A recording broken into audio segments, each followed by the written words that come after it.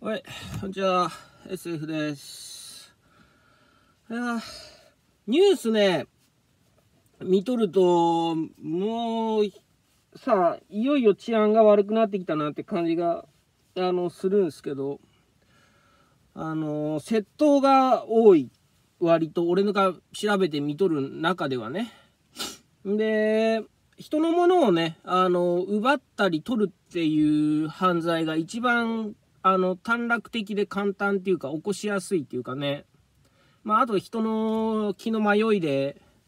やっちゃうっていうパターンもあると思いますけど、一番ね、起こしやすい、起こりうる犯罪で、なおのこと、政治が乱れたりね、暮らしが貧困化すると起こりやすい犯罪っていうか、増えやすい犯罪なんですわ。万引きとかもね、踏まえて。で、こんだけ政治が乱れてさ、腐ってくるとさ、いよいよさ、戦国時代のさ、応仁の乱って言ってさ、国が機能してない力の世界やね、暴力が蔓延しとって、ルールが機能しんし、力のある政治が全く意味がないっていうね。で、応仁の乱のさ、歴史大好き野郎やから、俺、実はね、戦国時代とか、世界史も好きだけど、応仁の乱が起こる前の前兆にね、自然災害とか、お米が取れん飢饉やね、食糧難、そういうものが相重なって、自然環境とかもね、いろいろ絡んで、政治が乱れる、政治の内政が腐っとるっていう風やね、権力争いとかもしとるっていう風で。で、応仁の乱をどうすれば起こさんようにできたかなっていう風で考えるとね、起こるべくして起きとるかもしれんけども、俺の勝手な考察でいくと、困っとる人んたに備蓄しとるお米、もしくは余裕のあるお米を救済としてね、国が、朝廷が、または征夷大将軍でもいいんだけど、政治を行って、お米を困っとる人のためにね、供給するっていうのをできるだけ早くすれば、国の内政を保てれたかなっていう治安をね、保てれたかなっていうふうに勝手に思ってますけども、で、現在やったらね、お米を、戦国時代じゃないもんでね、お米を送るんじゃなくて現金を給付するんやね、困っとる人のために。それをせんと、応仁の乱の場合はもう生きるためには人のものを取るしかないし、戦国時代やとね、何々県とか県がもう国やから、相手の国からお米を奪うっていうことで戦が起きるってことだよね。生きる国のお米が足らんかったら敵国から奪うっていう風になってくるもんでね。現代でそれはやることはないけど、でも自分の生活が立ち行かない、救済がない、で見捨てられるっていう風になると治安の悪化やね、さっき言った窃盗が増えるとかね、で窃盗犯罪が増えるに付随して暴力行為が増えるわね。なんていうかな、衝突が起きるっていうかさ、人と人とが摩擦が大きくなるっていうかね、その通りになっとるんじゃない？とにかく今やらなあかんことは減税やね、支援やね、給付金を出すとかね、それだけじゃないと思うけど、支援の内容は多岐にわたるで、減税給付金を出すこと、それやな、スピード感を持ってやらなあかんことは。あれか、政策として公共工事なりね、教育なりね、少子化のあれもあれだね、やらなあかんことがいっぱいあるでしょうけども、治安がね、目に見えて悪くなって、犯罪が目に見えて増えてきたなっていうのをね、感じますけども、まあそういう時にね、頑張ってもいい結果ってなかなか出せんしね。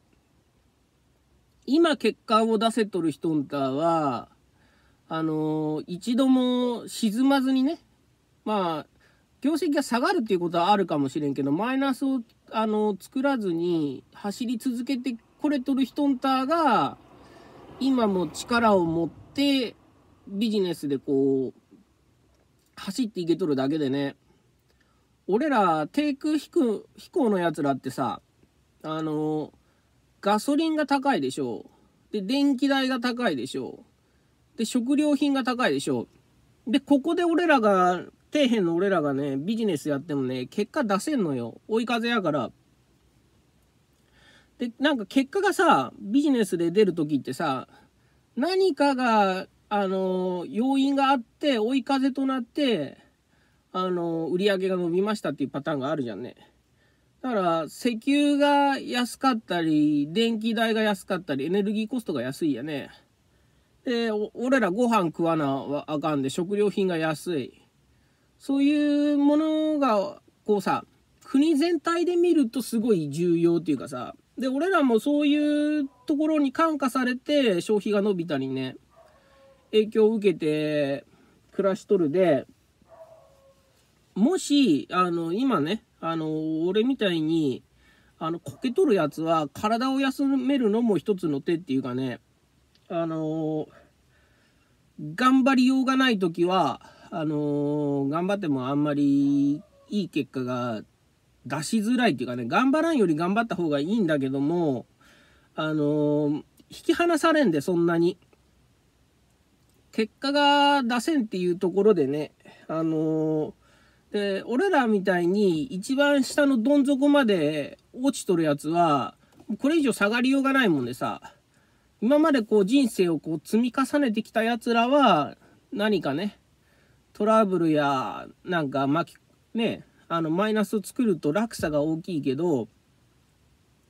俺みたいに何にも積み重ねてない底辺は、落下しようがないっていうかね、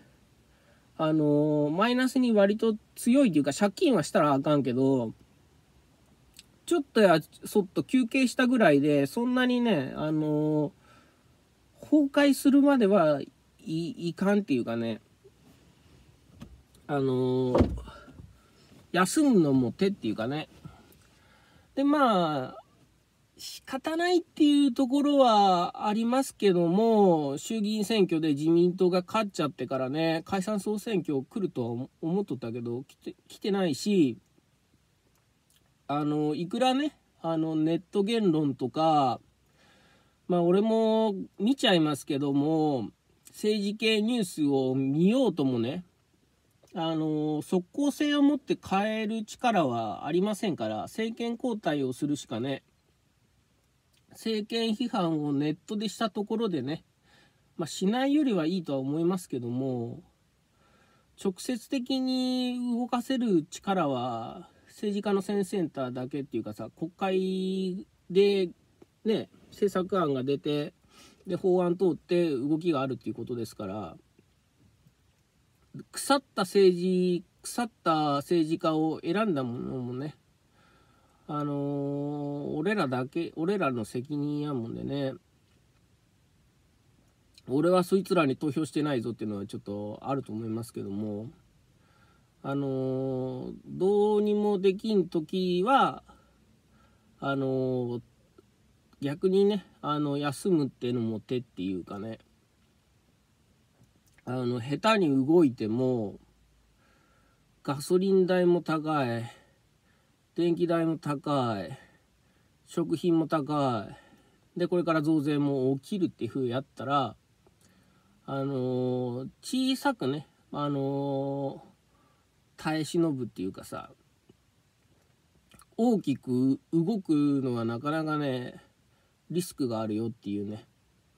で、こんだけ困窮しとれば政権ね、崩壊までの道のりは多分近いと思いますから、自公政権が潰れるっていうのはね。政権交代が起これば、もうかなりね、政治って変化してね、立て直しの方向に動いてきますから、そういう時の波に乗って、